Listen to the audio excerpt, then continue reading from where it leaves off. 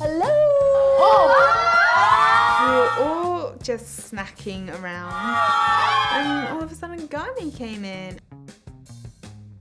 She's so pretty, like high fashion, her face, very strong jawline. You know, she's really sweet. She told us about her career now and how this competition changed her life. I never dreamed of walking in an international runway because in my country, in Indonesia, it was really hard for me to book a fashion show because I'm short.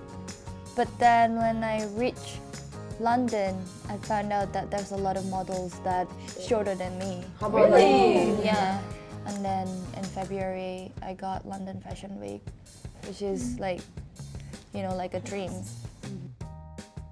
Like, how do you handle living in one house with these girls and then seeing them go home every elimination? Like, I don't like elimination day because I'm pretty close with everyone in the house, and that's really heartbreaking.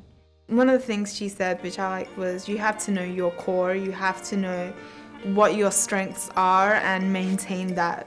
Don't trying so hard to go outside of your core, you know, because it's gonna look like, what is this girl doing? She's doing too much, you know. She helped us a lot because she was once in our position, and her tips will really be helpful for us. She has a lot of achievements now, and I want to be like her.